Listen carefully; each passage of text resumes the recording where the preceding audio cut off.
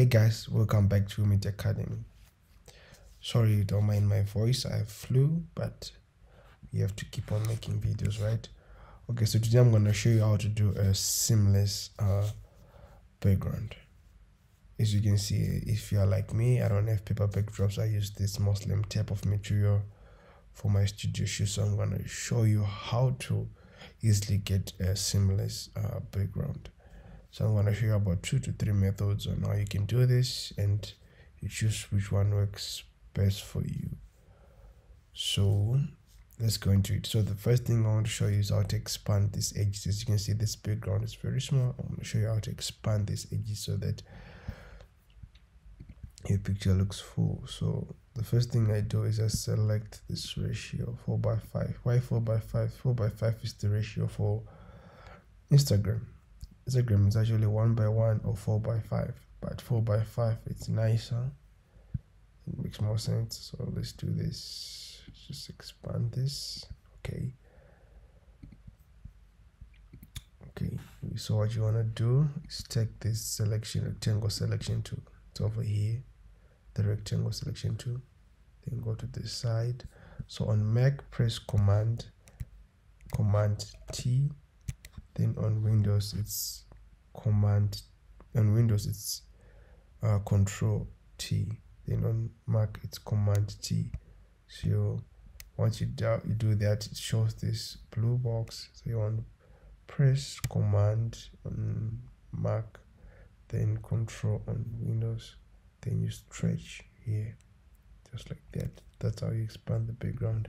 So we're gonna do the same thing this side. The rectangle selection tool, select the part you want to expand, press Control T on Windows and Command T on Mac for transformation. Then you press the command. Whilst you're holding the control, the command, drag where you want to stretch it, like that, just like that. Sorry guys, I'm really sick, but we have to make these videos. Okay, so now we have the perfect ratio. We have stretched out our background. Make sure when you're stretching, don't touch the subject, because it will expand the subject also, like this, you see, which is messy. Okay, so the first type of seamless background effect I'm going to show you, I haven't seen it on YouTube yet. Maybe it's there, but I just discovered it on my own. I haven't seen it yet.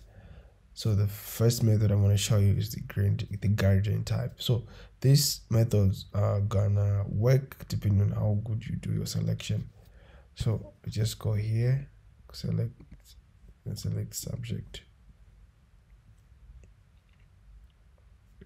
Okay, then select inverse. Duplicate this layer. It's just for we have something to compare with when you're done. So we just duplicate the layer, go on gradient, click gradient. Okay, so probably when you open your gradient the first time, it's gonna be like this. Let me find the basics of gradient. It's gonna be something like this. So when you open your gradient for the first time, it's gonna look something like this. So what you want to do is create the gradient which matches this background. So let's do this. So you want to select the first part. To open this color picker tool, you want to pick the color which is close to the subject but a bit light. That's it. So for the second part, you want to select a part which is a bit dark but close to the subject, like this one. That's it. We've created a gradient. So you want to make a transition at the end, a little transparent at the end. So what you want to do is move this thing, reduce the opacity to 0, then create another point after that one, increase the opacity to 100, just like that. We have created a gradient for this background. So the good thing about this, it will make,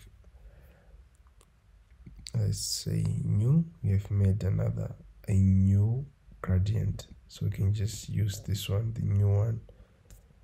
So what you want to do, just press OK, then go to the top of your picture, then just slide down, just overlap a bit. Voila, you have a seamless background. So you don't want to go all the way. Why? Because it will make your picture flat and it will make your subject look like she's flying. Let me show you. Like this. See, doesn't make sense. It's nice, but doesn't make sense. Your subject looks like she's flying. So what you want to do is just stop just a bit over the picture, like here. See, we have that corner here which makes your subject stand on the ground. So after that, you want to go to filter, blur, surface blur.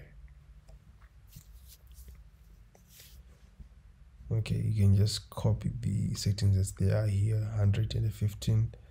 They'll work the best like that. Press OK.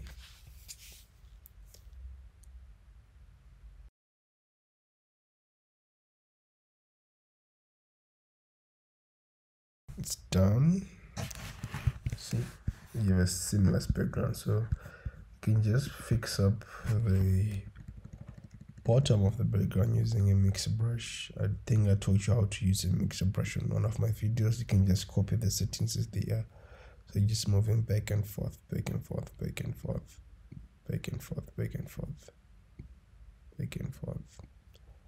And we did a really good job. Let me show you the before and after. Before, after, before, after. This is really, really nice. So this process depends on how good is your selection. This was easy. We just used the subject selection and did a good job.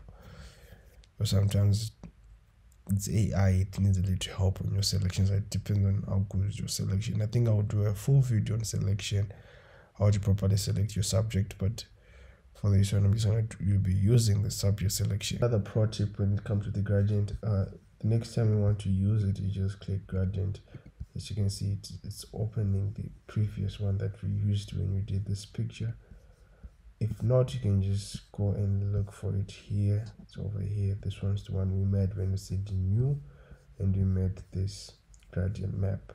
So the next time you use it, let me try another picture. Let's open this picture. So the next time you use it, you don't have to go through much. Just click it. So you just change these two colors. And go here, select a lighter color close to the subject. Go here, select a darker color but close to the subject. Yeah, this is dark. Still the same thing. Let's go to selection, subject selection.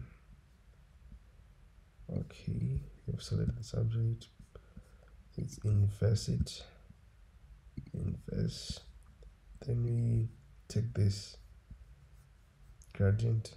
As you see, I've already selected the colors. Just overlap a bit like this.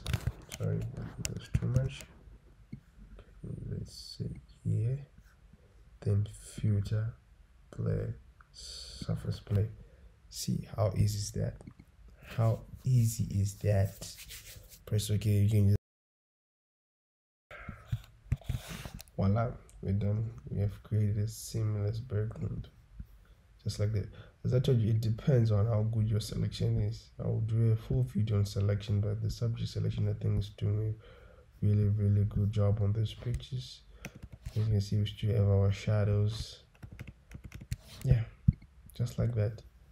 Oh, another tip on the background, you can see if it looks a little flat, you take the array at the circle selection tool. Just make a circle, say press the right click, then inverse, go on curves, reduce the curves like this, go to filter, blur, Gaussian blur. You want to make sure you go all the way up like this. It creates a depth to your picture, a sort of a depth. See, flat, depth, flat, depth. Makes your picture pops out on the center. It's like a vignette, but you're creating it on your own.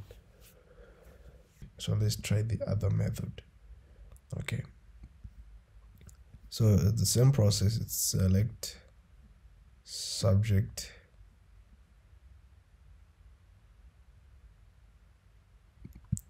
then invert or inverse.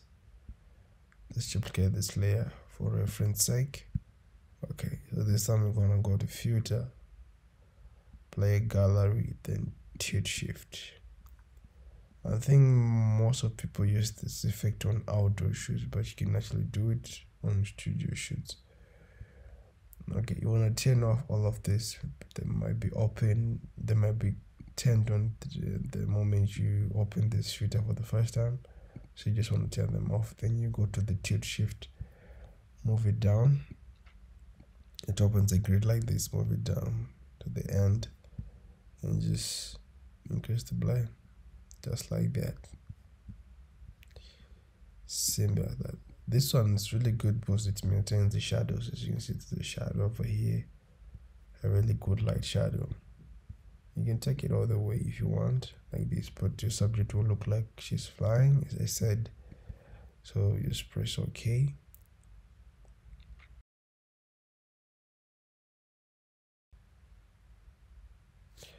Okay, so this process is the same. You want to go to filter, blur, then surface blur.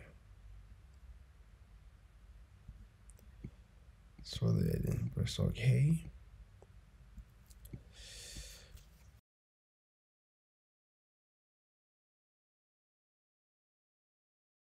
Okay, you want to go on the mixer brush and just fix up the ground part. The mixer brush, just back and forth, back and forth. As I told you, you can copy the settings as they are. You want to make sure you don't select the subject like this. Just want to push just like this. We're just cleaning up the Control D for deselect, Control D for deselect, Command D on Mac for deselection. So these are the two methods I've been using.